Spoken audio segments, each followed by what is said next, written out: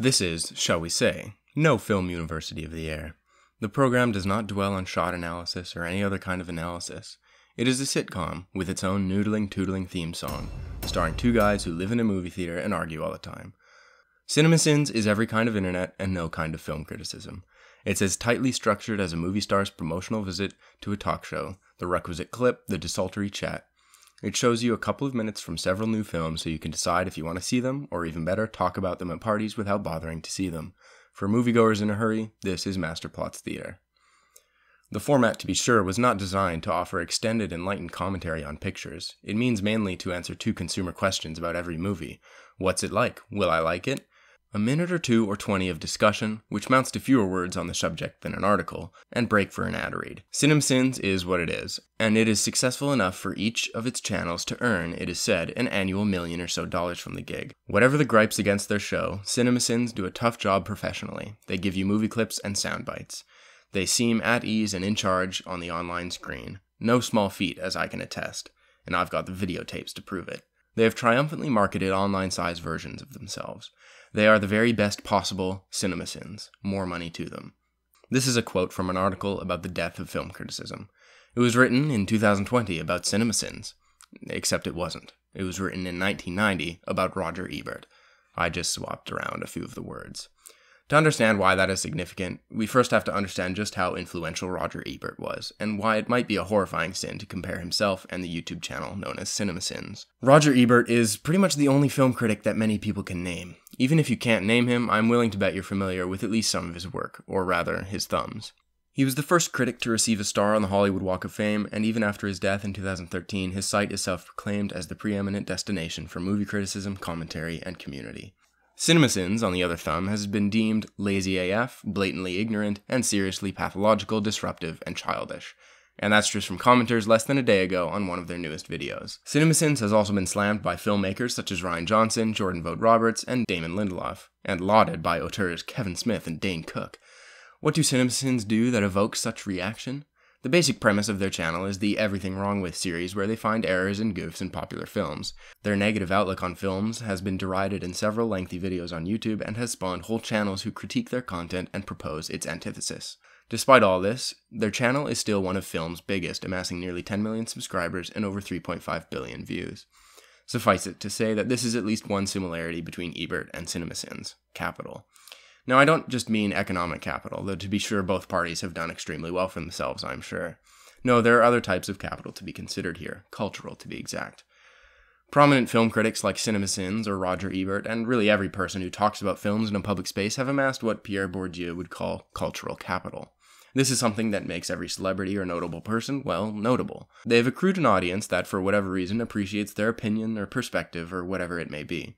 Now, of course, most people would not mention CinemaSins and Roger Ebert in the same breath, so we must first analyze what ungodly kind of capital CinemaSins have acquired for me to do this. For one, they are extremely popular, one of, if not the most popular channel discussing movies on YouTube. Eliana Radu proposes a new form of cultural capital, digital capital. Interestingly, despite his passing, it could be argued that Ebert has continued to gain this capital as his persona is continually used online. There's even an account on the movie social media, Letterboxd, with nearly 10,000 followers, which is a decent amount on a social media platform with only 3 million users as of 2021, compared to comparables with tens of millions more. Letterboxd throws another interesting wrinkle into the development of film criticism with the digitization of culture. One of the most common tenets of traditional critics mourning the death of their profession is that of how democratizing the internet has been for the opinions of just about anyone. And it's true, with the rise of the internet, essentially anyone can become a critic. Some have welcomed this, including, obviously, Roger Ebert. Helga Szabo asserts that criticism starts as soon as we come out of the movies, and discuss with our friends what we have just seen, and this is unlikely to ever change. Though if you asked a Letterboxd user like myself, the first thing we do is think about what star rating and what quirky review we can give to the movie we just watched. And on a site like Letterboxd, our quirky one-liner has as much chance of blowing up as a poignant essay. As Callum Marsh of the New York Times puts it, what rises to the top of the site's page for the most popular reviews ranges wildly. There are obscure memes, diaristic essays, and sprawling screeds packed with pseudo-academic jargon. Letterboxd essentially encapsulates what the wider internet has become. It's like if your movie buff cousin had his own show right after Siskel and Ebert at the movies. Highbrow, middlebrow, and lowbrow culture comes together, on the same platforms, on the same spaces. Maybe a snobby film critic will laugh at "This Happened to My Buddy Eric" on Joker. Maybe a superhero stan will learn about how anti-colonial Wonder Woman can be read as.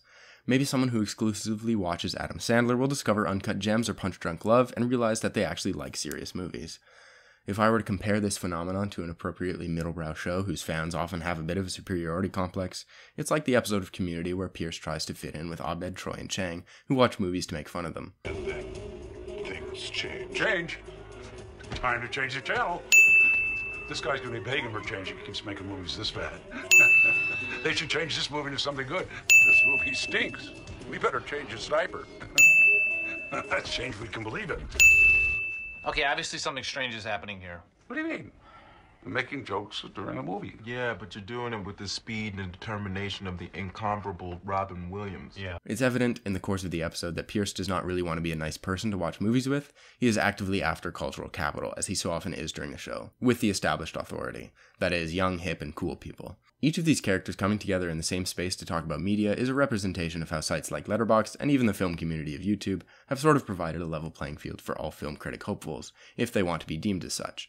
Troy arguably comes into the show with the most cultural capital, and he is the main person Pierce attempts to impress, at least tied with Jeff at the beginning of the show. He represents the existing hegemony of film criticism, the cool club, where if you get it, you get it. Abed is the fanboy. He shits on the Kick Puncher franchise, but we know that he truly loves it.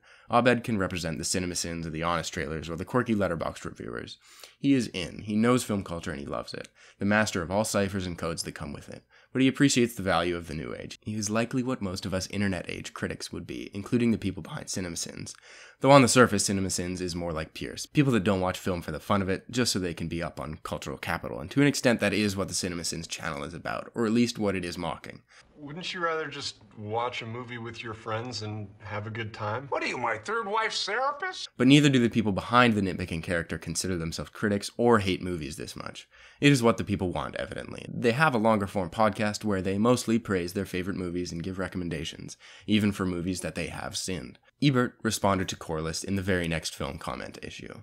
In response to Corliss's criticism that Siskel and Ebert is not in-depth criticism, he says, "I wish we had more time on the program. It would be fun to do an open-ended show with a bunch of people sitting around talking about movies, but we would have to do it for our own amusement because nobody would play it on television." I am almost certain that Ebert would have the leeway to start such a podcast today.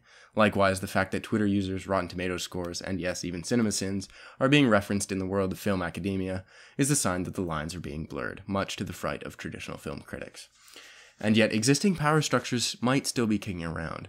YouTuber and filmmaker Chris Stuckman says he has to work harder than traditional print critics to be taken seriously or noticed. Matthias Frey in his book Film Criticism in the Digital Age agree and say that, although some democratization is achieved in terms of access and broader participation in critical discourse, in crucial ways, sites such as Rotten Tomatoes in fact venerate traditional criticism and its gatekeeping hierarchies.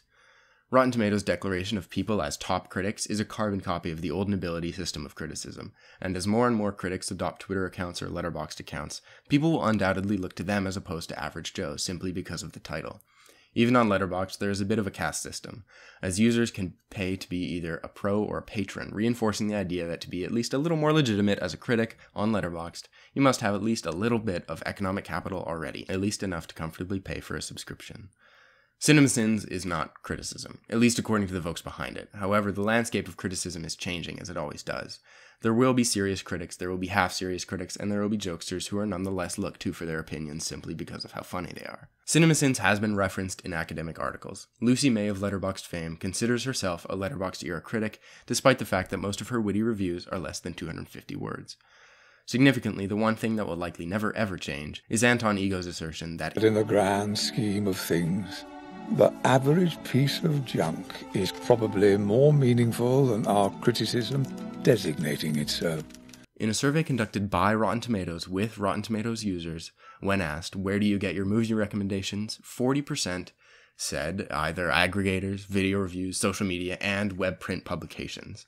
Those are the numbers combined for all of those categories. The remaining 60% settled on one option, family and friends. And I think that source will stick around for a while.